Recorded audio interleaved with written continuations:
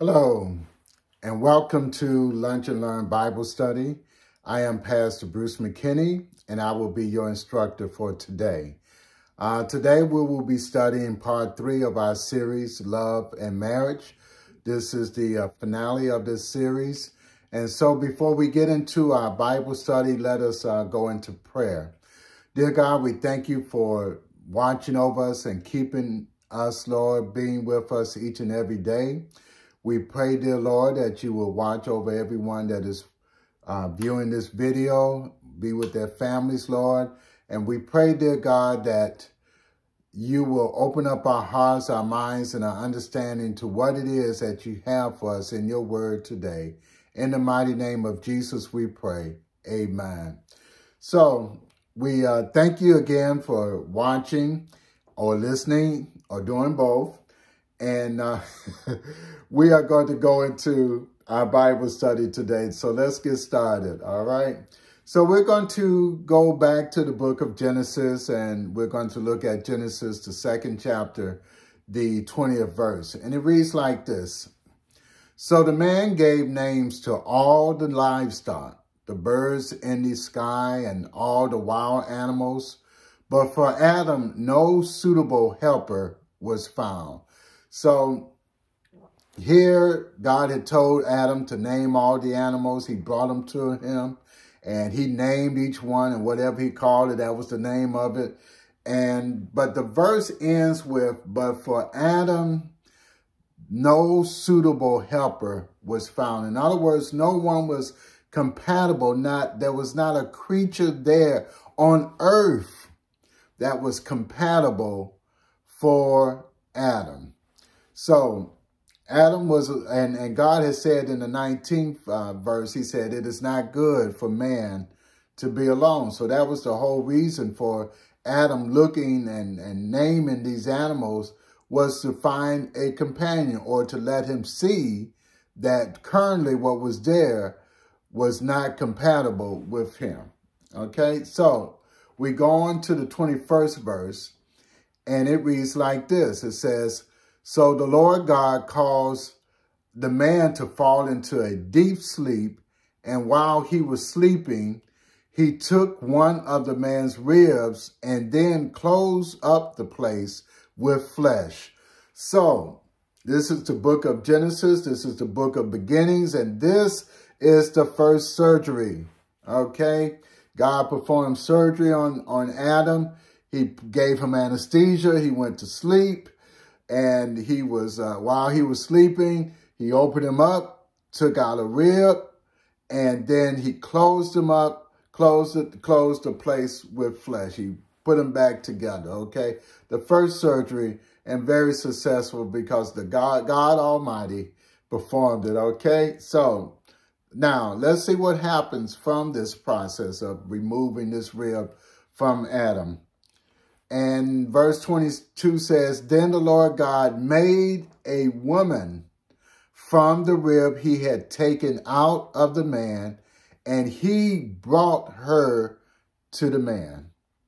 Very important statement. And he brought her to the man. God put them together, okay? And there's a lot that can be said about that. And we don't have the time to fully get into that, but I want you to understand that concept. And he brought her to the man. In other words, God put this couple together. And I know a lot of you may have been looking and things like that. And what I am saying here is that you need to make sure you're talking to God about that process, about who you are going to marry and things like that. So anyway, let's move on. And so in the 23rd verse, it says this, the man said, this is now bone of my bone and flesh of my flesh. She shall be called woman, for she was taken out of the man. So Adam looks at this situation. You may remember this from the last video, and I called this evaluating your relationship. God looked at her, and he said, this is now bone of my bone. She has something in her that's in me. And then he says, and flesh of my flesh, that we are compatible. We look similar, okay? And he said, she shall be called woman because she was taken out of me. There's something in her that is also in me. So let's move on. And now Genesis 24, second chapter, the 24th verse, and it reads like this. That is why a man leaves his father and mother and is united to his wife, and they become one flesh. Now, let's talk about this just for a minute here. It says, that is why a man leaves his father and mother. Now, does he desert them? Does he abandon them? No, that's not the case. What this is referring to is that person becomes independent. They're able to support themselves. Now, are you going to need help occasionally, once in a while? Once in a while. Let me emphasize that. As a parent and a grandparent, once in a while. Okay. But the point is that the married couple is basically independent, except for maybe some exceptional situations and things like that, and is united to his wife. They leave to establish their own household, to establish their home and things like that. And they become one flesh. Now, so often we think of this as the consummation of the marriage. Yes, that may be one part of it. But there are other parts to becoming one flesh. That means singleness of mind, singleness of purpose. You can't be moving one direction and your spouse is moving another direction. You all have to sit down, work out, and figure out what plan you all going to work with, okay? Which direction we're going, what we're going to do. Let me tell you, other than birthdays and Valentine's Day and Christmas, there should be very few surprises in marriage, okay? Each one should know what is going on in the marriage, all right? So that's part of becoming one flesh. So let's move on to the 25th verse, and it reads like this. Adam and his wife were both naked, and they felt no shame. So we know that they had no clothes. This was before the fall and everything. They had no clothes. Adam and his wife were both naked, and they felt no shame. That's an important statement. They felt no shame. One wasn't say, oh, you got a pimple there, and the other one said, well, you got a scratch there. None of that. Okay, they felt no shame. So let's look at that. Adam and Eve were both physically exposed. All their good parts and their flaws and all that was before one another. But they felt no shame from each other. Why did they feel no shame? Because neither one was condemning the other. Neither one was talking about the other, or putting them down, or criticizing, or anything like that, okay?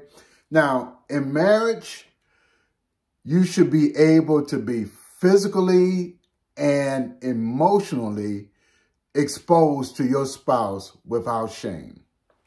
Okay, I want you to understand that, because if I have a situation, I should be able to tell that to my spouse. If I'm feeling something, I should be able to tell that to my wife and everything, and she should be able to tell me, okay, without without criticism so much, okay? Sometimes a person just wants you to listen. They want a sounding board, right? And they need a comfortable space to do that. That's one reason we have counselors, and I'm glad for counselors, because it is a much needed profession. But also, we as married couples can serve as one another's counselors. We can be the sounding board and everything. No, we don't have all the answers, but we can give support. And that is what a marriage should be. A marriage should be your safe haven, your safe place, your place where you can say what's on your mind without condemnation. Now, what you're saying may be right, may be wrong, but you should be able to express that, and then you all work that out. And then sometimes you can't work it out. You can't give the answer, but maybe you all can pray about it together. Or just sometimes what a person needs is someone to listen. Not that you have all the answer, but that your home should be a safe space for that, okay? One thing that causes problem with marriage is when people cannot be themselves at their own home, and they need to be able to do that. So that concludes our study today. I just want you to let you know that your marriage, your home should be your safe space, just like Adam and Eve in the Bible talks about. It says, and Adam and his wife were both naked, and they felt no shame. So I want to thank you for watching, and I pray that you got something out of that you can apply to your everyday life, and you apply to your marriage. And I pray God's blessing on you, and thank you for watching.